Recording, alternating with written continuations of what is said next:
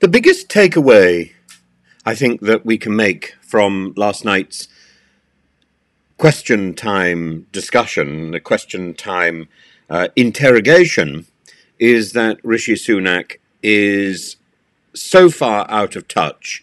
He thinks he's living in the Whitehall, the Westminster bubble, where the issues of Tufton Street are the issues that face ordinary people, and they're not. And I think the most telling moment was the closing section of the interview, when you could actually hear people booing Keir Starmer. And there's a significant backlash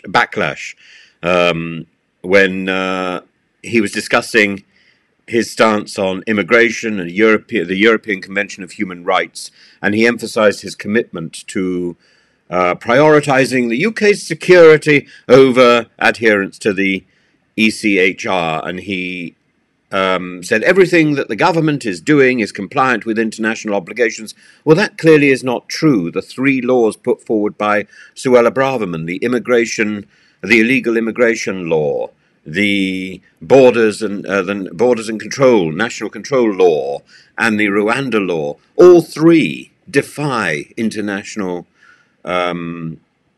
legislation and our international obligations, particularly under the 1951 Refugee Convention, which maybe is in need of redefinement, but it's not something we should be doing unilaterally. And the outsourcing which is taking place, or which is being discussed at the moment, for example, between Italy and Albania, is a different type of outsourcing that is compliant. Specifically, it says it's compliant with the ECHR, it's compliant with our international obligations, which Rwanda is not.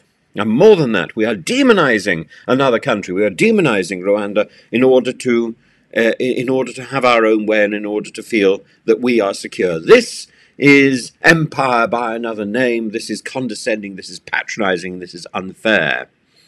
And Sunak has said that the UK security takes precedence over directives of the ECHR, and he says that he's willing to bypass or reinterpret the international human rights obligations that are enshrined in that institution, in that court. And he reiterated his controversial policy, which has not yielded a result. Not a single person has been put on a flight to Rwanda, and the people who have been put in Rwanda by us, people who have been directed over to Rwanda from Diego Garcia, have said that living in Rwanda is like living in an open prison, and they have been subjected to all manner of abuse while they've been there. This is not the way to offshore our obligation. We are responsible for those people, and we have and the one person who went willingly has absconded or disappeared. This is not about security. This is about shirking our duty. As for the debate itself, Sunak had a tough time, especially when questions about the NHS and about Partygate. He was booed by the audience when he attributed NHS waiting lists to industrial action. And when he talked about the ECHR, you could hear the audience at the end of the program shouting, "Shame! Shame!"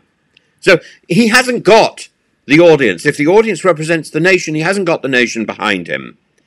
He also struggled to defend his record on immigration. He faced criticism for his D-Day commemoration, for leaving the D-Day commemoration early to record a TV interview. His apologies for past actions, including Partygate, was met with scepticism. Why?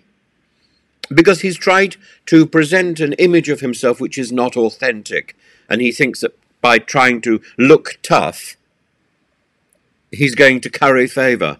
You curry favour in public life by showing your soul, by looking vulnerable. John Swinney, as a senior figure in the Scottish National Party, Swinney focused on Scotland's interests, particularly criticising the Westminster government's policies that affect Scotland.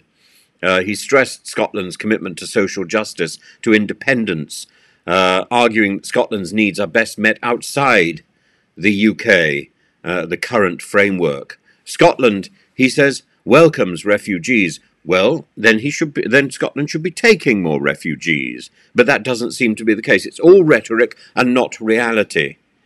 His performance, however, resonated well with the Scottish audience, emphasising local governance and independence as solutions to Scotland's issues. Ed Davey, for the Liberal Democrats, highlighted the need for a more inclusive and fair government.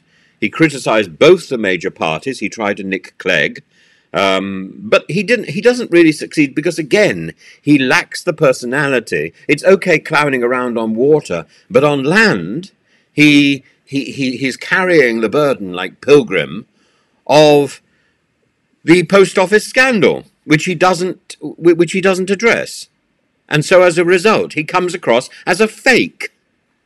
And well, yes, he's the only fake available for people who are not going to vote for the Labour Party, but who nevertheless don't want to endorse Rishi Sunak's nonsense.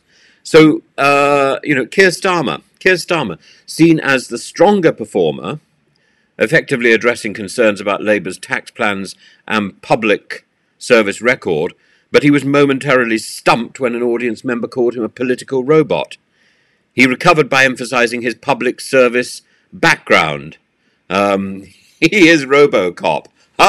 He makes a virtue of his woodenness or his Metallica, and he tried to convey a sense of commitment to change without being overtly partisan. But the same YouGov poll that showed 64% of respondents believing that Starmer had won the debate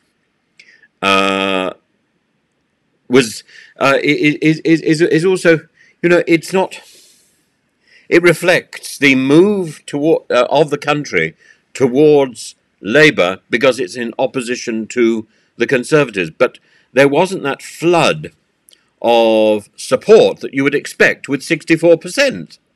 That is higher than most governments have got. 64% is a phenomenal achievement. But you wouldn't have known that by listening to Starmer last night. He may have emerged as the most compelling candidate in the debate, but his competition was Lilliputian and dire. Dire, dire, dire.